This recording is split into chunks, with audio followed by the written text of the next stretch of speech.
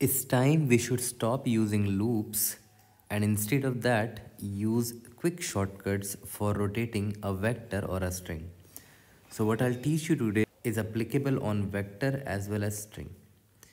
Let's take an example of a vector 1, 2, 3, 4. The first shortcut is the reverse trick. It's actually a very good way to reverse a vector or a string in a very simple manner.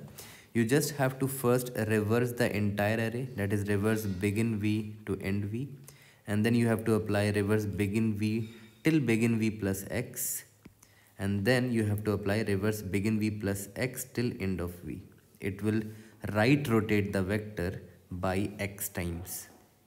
Okay, now the second trick is the simple one liner C++ STL rotate, that is rotate begin v end v minus of x, that is rotating it by right x times till end of v. Okay, so this is the format for rotating a vector right by x times, and if you want to rotate it by to left by x times, then instead of this -1 you just simply replace it with plus. And here if you want to rotate the vector left by using this trick, then just simply rearrange the order. First you have to apply this one, then you have to apply this one, and then you have to apply this one. It will be rotated left by x times. So it's very simple, but be very cautious.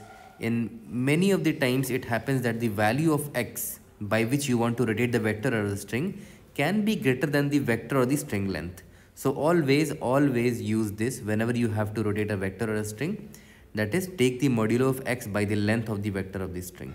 So I hope this was helpful. See you guys. Thank you.